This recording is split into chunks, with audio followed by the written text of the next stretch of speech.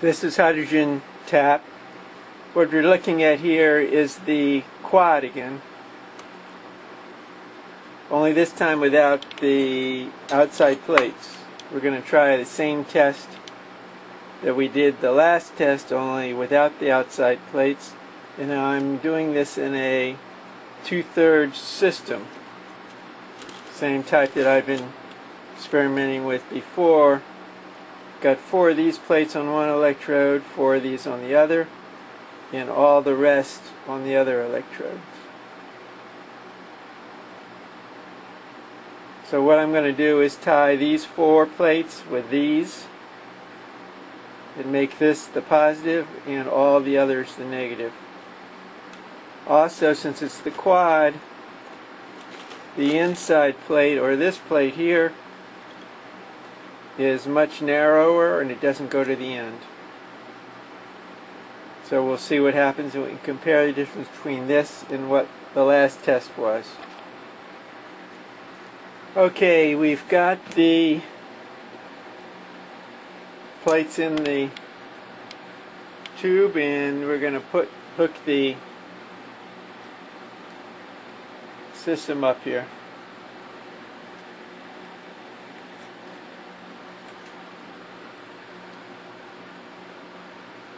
Explosion. Pardon the word.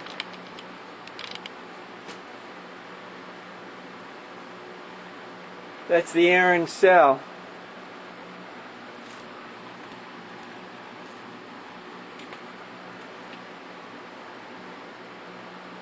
Incredible amount of hydrogen comes out of that. This is the 2/3 system. If you look at the two green probes there, cables, whatever you want to call them, they're going to negative, and the red one is going to positive.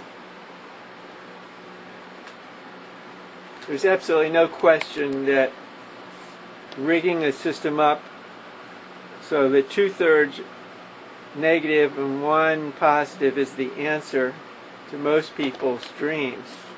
Let's try it again. I'll get a closer look at this. Actually, let's bring it back a little bit.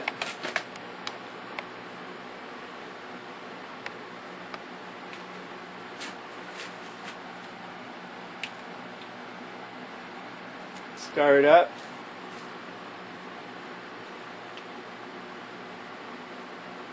That's the Aaron cell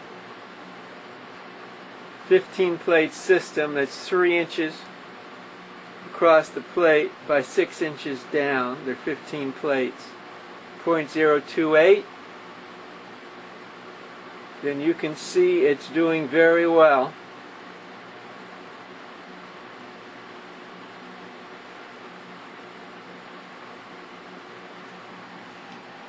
Let's take that off for a minute. What we're going to do is take a closer look once I get the air clear in here.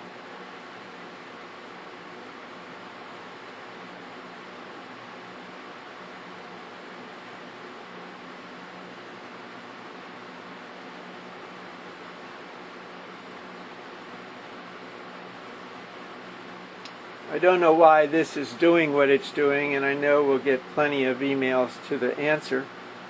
But until you do your own experiments,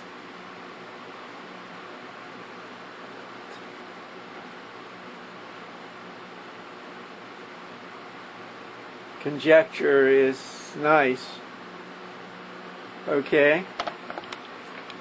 Let me get back here.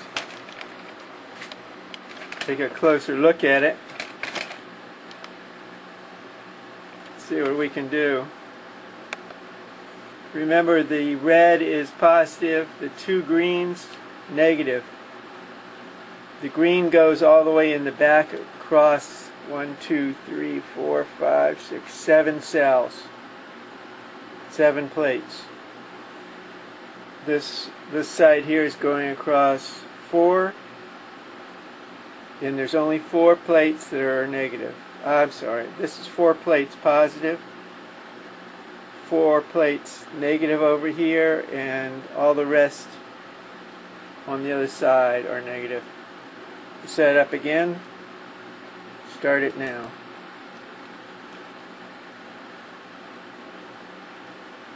It is a tremendous amount of hydrogen being produced here. I know I'm going to get a few emails, so why don't you measure it? Why don't you measure it? You can make your own.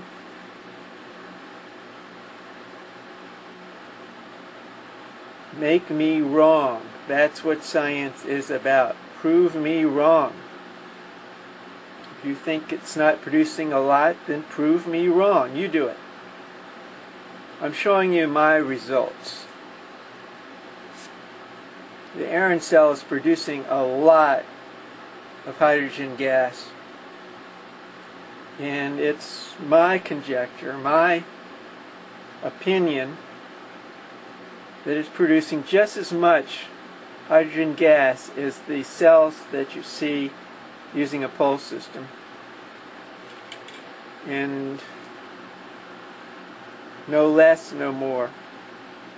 When you use a pulse system, you bring the amperage down because you're pulsing it. It's getting less amperage, it's getting less voltage. The question is whether or not you're getting the same out.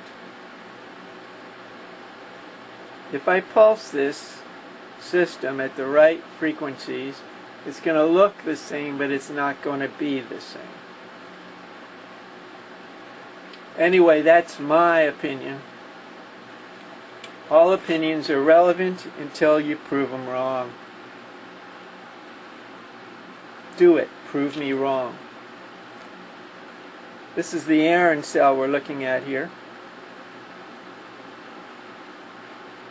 Now let's see if I can get you a better look at it. We'll look at it from a different angle. There's a good one. Now, this is from the back. You can see the 2 electrodes here. Set it up.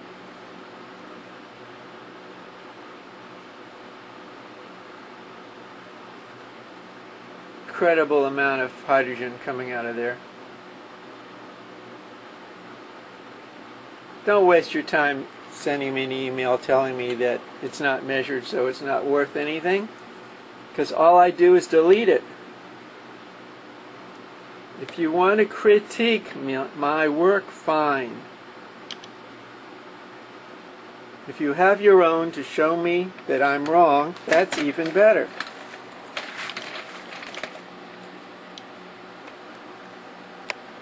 Otherwise, it just gets deleted, you know?